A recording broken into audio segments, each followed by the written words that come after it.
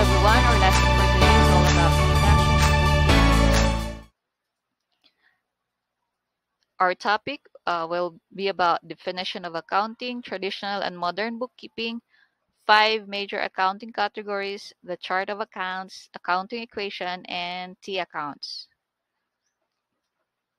So accounting is the bookkeeping methodology involved in creating a financial record of all business transactions and in preparing statements concerning the assets, liabilities, and operating results of the business. Accounting methods and terms have standard rules known as Generally Accepted Accounting Principles or GAAP. Now, bookkeepers are individuals that manage all the financial data for companies. Under the general notion that knowledge is power, bookkeepers to have a certain degree have a high level of power within a company, given their access and knowledge of all its financials. With proper bookkeeping, companies are able to track all information in the company's books to help make key decisions, which include operating, investing, and financing matters.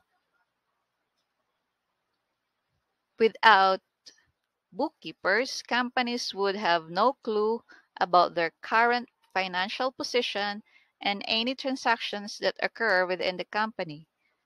Just as much as bookkeeping is important to the company's internal users, accurate bookkeeping is also crucial to external users, such as the investors, financial institutions, or the government, who needs access to reliable information to make better investment or lending decisions.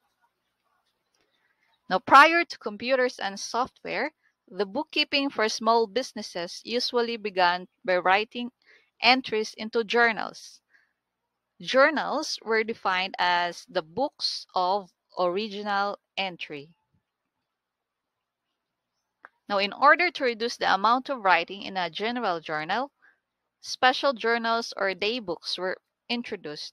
The special or specialized journals consisted of the sales journal, purchase journal, and the cash receipt journal.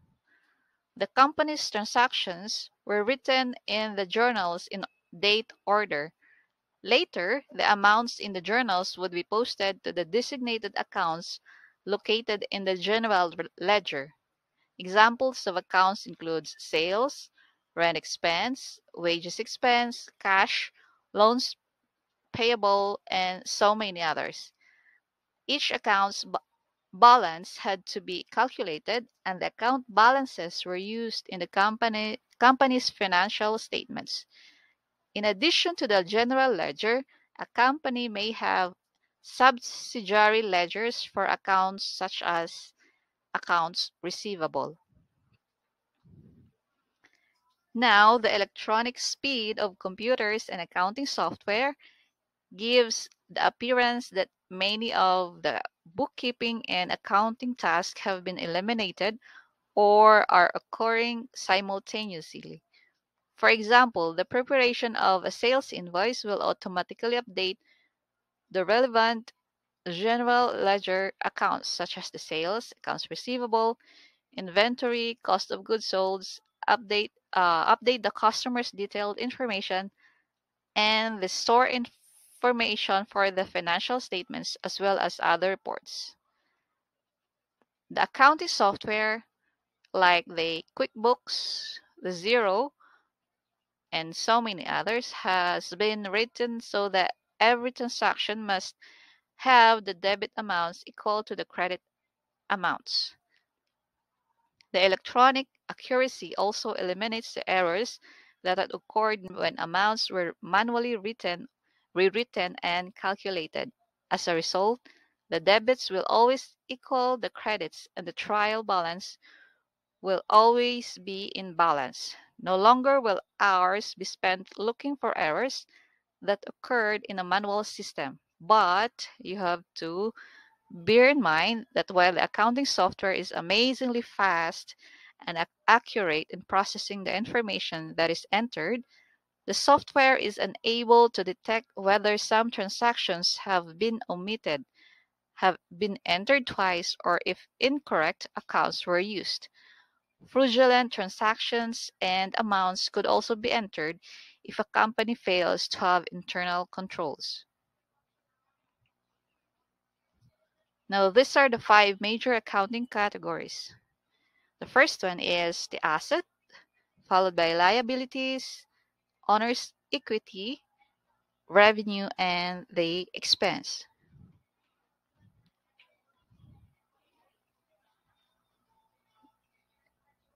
So to determine correct account category for the assets, liabilities, net worth, revenue, expense, you must identify the correct line item account.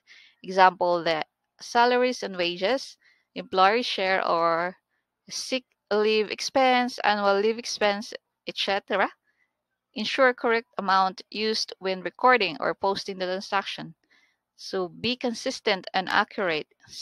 The currency signs are not used in journals or ledgers. They are used in financial reports. Commas used to show thousands of uh, either dollars or peso are not required in journals or ledgers. They are used in financial reports. So decimal points are not required on ruled journals or ledgers. They are used in financial reports. So those are the basic bookkeeping process for each business transactions. So let's go to the chart of accounts. All accounting systems use a chart of accounts. The chart of account is a listing of accounts in a financial system, generally using numeric or alphanumeric characters to designate the transactions that comprise the balance sheet and income statement. The chart of accounts is used as the basis for preparing financial reports from the accounting system, and the reports should be designed to capture financial information necessary to make good financial decisions. So, inside the chart of accounts could include the following. First is the assets, liabilities, net worth, revenue, and expenses. So, if you are using a software or accounting software, you will see this number before the word assets, which is 100, 200, 300, 400, and 500. So it will help you determine if it's an asset, liabilities, net worth, revenue, or expenses. Now, these are some of the examples of the assets, liabilities, net worth, revenue, and expenses. So for assets, example is cash, accounts receivable, automobile, equipment, building, land, and so on. And so with liabilities and to the expenses. So transactions will be sorted into perhaps hundreds of accounts, including cash, accounts receivable, and so many others. The amounts in each of the accounts will be reported on the company's financial statements in detail or in summary form. So accountants or the bookkeepers have used the terms debit and credit for so many years to describe where numbers are placed in journals and ledger books. So when you say debit, it means you have it is in the left side, and credit means to the right side. So it is always like that. So if you can also write debit DR, then credit CR.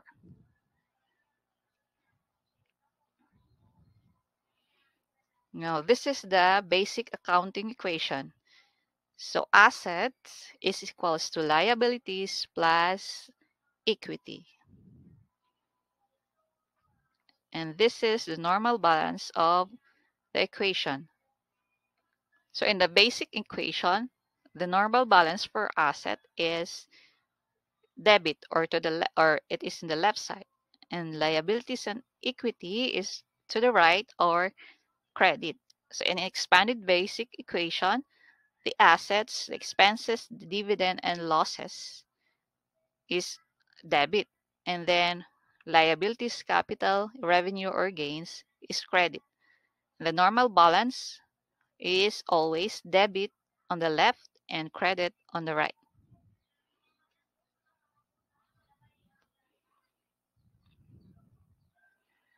So when recording transactions in the journals and ledgers, the five major account categories are increased or decreased by debits or credits as shown in the presentation. So this is also useful when you're going to make a T account. So for asset, the normal balance is debit, right? So if you're going to add an asset, you have to put it in the debit side to increase the asset. So if it's on the credit side, it will decrease the asset. So since the liabilities has a normal balance of credit,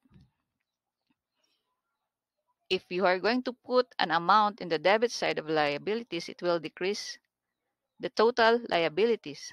And then if you're going to put on uh, the amount on the credit side of liabilities, it will increase the liability. And so with the other accounts in the ledger. So I will give you the detailed example in the next discussion. So recording transactions in bookkeeping and accounting involves the recording of a company's financial transactions. The transactions will have to be identified, approved, sorted, and stored in a manner so they can be retrieved and presented in the company's financial statements and other reports.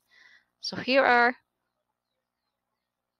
some of the examples of the company's financial transactions are the purchase of supplies with cash, purchase of merchandise on credit, the sale of merchandise on credit, rent for the business office, and so many others.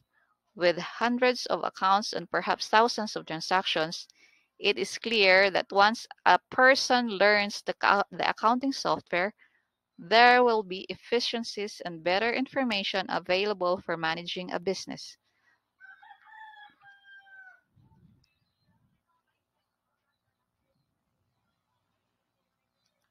So that ends our lesson for today. So in conclusion, bookkeeping is necessary in order to keep correct financial records. Despite this, many companies fail to implement this critical procedure. Apart from the fact that it is required by law, keeping proper books and records will save you time and aggravation in the future. In fact, poor accounting is one of the leading causes of business failure. Your mindlessness driving without bookkeeping or account. So that ends our topic for uh, today. So I hope you learned something. So I will be discussing the example of T accounts in the next